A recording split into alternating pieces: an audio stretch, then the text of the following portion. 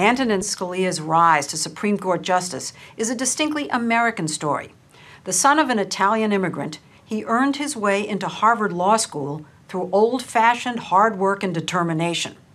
In spending time with him, we found something we hadn't expected. A person so unpretentious and down-to-earth, you could easily forget he sits on the Supreme Court. But what stands out is his sharp intelligence and street fighter personality, which he developed growing up in New York City.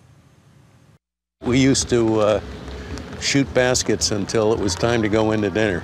Justice Scalia grew up in Elmhurst, Queens in the late 40s, early 50s, in a conservative, working-class neighborhood. There was a lot of diversity in the backgrounds.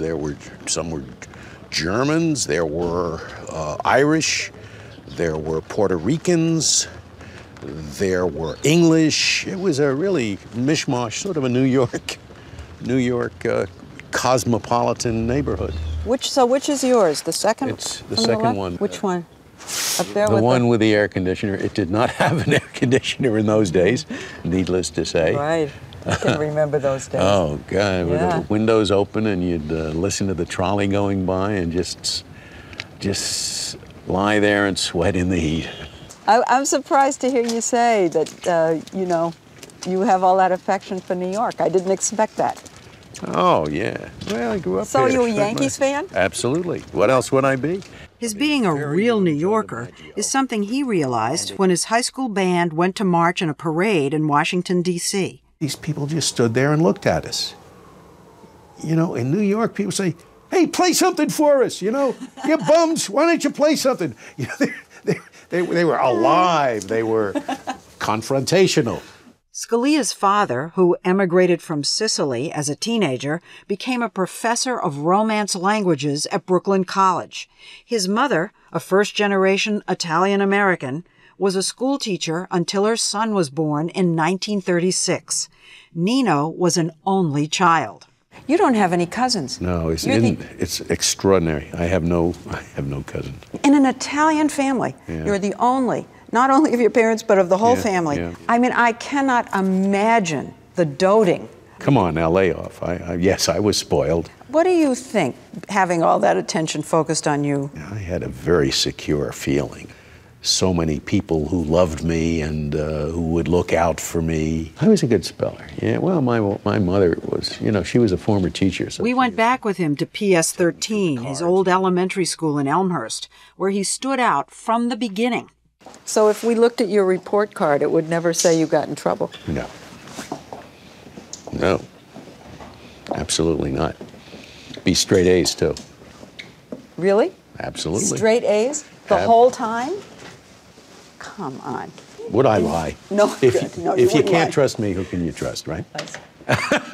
Memorabilia. Up in one of his old classrooms, there it was in black and white, his old report cards. Wow. You missed very few days of school. You were never late, and you never got anything ever less than an A.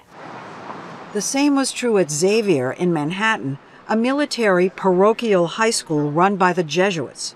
Scalia was a star, first in his class all 4 years, A's in Greek and Latin and everything else. I was never cool.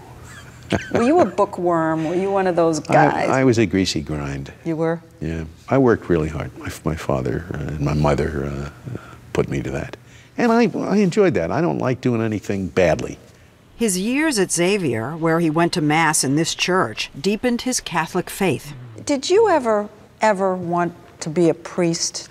Gave that some thought. And decided no? And decided he was not calling me. What is the connection between your Catholicism, your Jesuit education, and your judicial philosophy? It has nothing to do with how I decide cases. My job is to interpret the Constitution accurately. And indeed, there are anti-abortion think that the Constitution reaches a state to prohibit abortion. They say that the Equal Protection Clause requires that you treat a helpless human being that's still in the womb the way you treat other human beings. I think when the Constitution says that persons are entitled to equal protection of the laws. I think it clearly means walking around persons. Appointed by Ronald Reagan, he was sworn in at age 50, the first Italian-American to ever serve on the Supreme Court. I have to thank my wife, Maureen. He met his wife, Maureen, in Cambridge when she was a senior at Radcliffe, and he was in his last year at Harvard Law School. They have been married for 48 years and rarely disagree, they say. But when they do... She says she could have married so-and-so. Oh, not really. You say that, and of course the reason she didn't was that so-and-so was wishy-washy. And this is absolutely true. I said, he will say, you would have been bored. I said, oh, that's right, I would have been bored. And you haven't been bored. I have not been. Oh, Whatever my faults are, I am not not wishy-washy. The marriage has flourished. They have 9 children, 28 grandchildren. Why so many children? 9? Well, as someone says, they're both overachievers, I guess. Well, we didn't set out to have 9 children. We're just old-fashioned Catholics, playing what used to be known as Vatican roulette. The Scalia children, ranging in age from 27 to 46, are all conservative, all successful, including 2 lawyers, a major in the Army, a poet, and... If in an old-fashioned Catholic family with 5 sons you don't get 1 priest out of it, we're in big trouble, right? I will say that the other 4 were very happy when Paul announced that he was going to take one for the team. I don't know. The justice told us that he didn't go to the soccer games and the piano recitals and things. You know, there are people... my parents never did it for me, and I didn't take it personally. Oh, Daddy, come to my softball game. I mean, it's my softball game. He has his work. I got my softball game. Of course, she was very loyal. She went to all the games. Most. I would get 5 minutes at each on a Saturday. All their children are grown up now, and Scalia, after 22 years on the court, is starting another career as an author. His book, Making Your Case, The Art of Persuading Judges, is surprisingly breezy in that it's a primer for lawyers on how to win cases. His co-author is Brian Garner, an expert on legal writing. You say things in it like, be prepared. Look the judge in the eye. You almost make it sound like lawyers are imbeciles or... You would be surprised. They wrote the book together, occasionally sitting side by side, arguing. Surprisingly, Garner says, it was the justice who often showed humility by yielding. I thought you punched pretty hard. You throw me a hard punch. And then sometimes he'd just want to see, could I punch back on the counterpoint? But often he could be brought around. He could be persuaded. Well, that doesn't show that I'm humble. It just shows that I'm not stupid. I thought you were very deferential, and surprisingly so. It was disarming to me. Oh, well.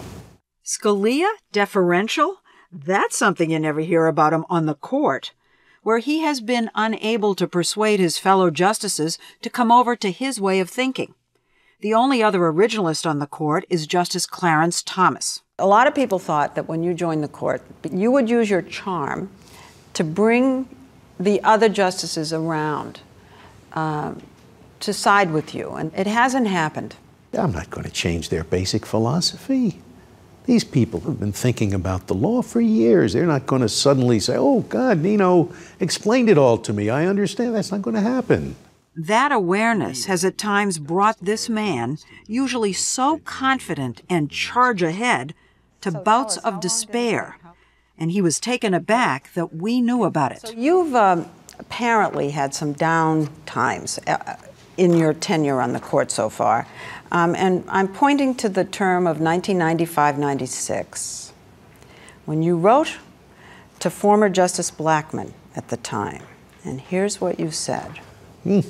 I am more discouraged than I have been at the end of any of my previous 9 terms.